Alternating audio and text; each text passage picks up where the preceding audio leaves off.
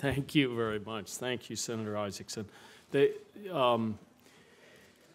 I can't tell you how important it is, I think, for George, for you and John, and to have gone over there and brought these images back. And I think Chairman Kerry was right in saying we should play them and have them up on the screen, because I think as painful as they are to see them, the thing that this does is allow all of the American people and people around the world to really get engaged with us and say, we don't want this to happen again. And one of the things that you have mentioned is that's what I wanted to question a little bit on.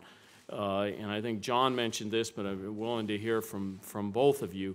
The idea that Satellite Sentinel could be used by prosecutors. I was a former prosecutor, so I kind of relish the idea of having bad guys that know something's going to be done to them. I mean, something at The Hague, it's going to come down on them. Have you visited with prosecutors at The Hague? Are they interested in your technology? Have you talked to them about the kinds of things that may be could be utilized to strengthen cases and those kinds of things? Because if there's anything out there that's going to prevent this from happening again in other places in the world, is that people know that we have an international justice system that's going to work and eventually bring people like you described, George, just terribly murderous individuals, bring them to justice. I don't... Well, I'll let you talk about the Hague for a second. I do want to say one thing. There's an interesting thing that happens when you get involved in these. You think that the minute people know, then it'll stop. Yeah. Your assumption is that everyone just doesn't know. And the truth is, even when you know, it doesn't stop. It requires a constant drip of information. It requires you to keep piling it on. And sometimes that means that it's not going to be effective in stopping it. But at the very least, it's going to be used later as evidence in a trial. We're trying to continually we would like to use this information at the Security Council, because a lot of the times what happens at the Security Council is someone, and we know the players, will veto any raising of the mandate of protection because they'll say, well, this is just rebel infighting. Well, we have imagery that shows, we got images yesterday that show an Antonov flying over the top, plumes of smoke where it's bombed innocent villagers. Well, that's not rebel infighting. So our hope is not just to use it at The Hague, but our hope is to try and use it as something to pry the Security Council towards raising the mandate from a 6 to a 7, trying to move that along. And John can speak about talking with The Hague. Yes, the current International Criminal Court mandate is only involves Darfur, crimes committed in Darfur.